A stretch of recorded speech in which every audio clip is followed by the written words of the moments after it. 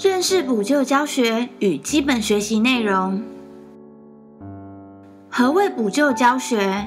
本计划配合12年国民基本教育政策实施，为确保每一位国民中小学生之基本学历，故借由本系统进行检测。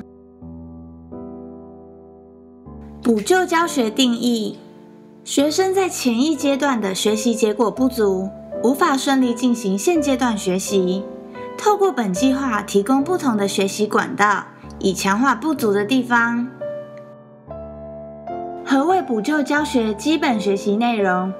系指学生在该年级必须学习的最基本概念。补救教学测验试题，其内容是依照101年7月教育部汇编的基本学习内容为命题依据。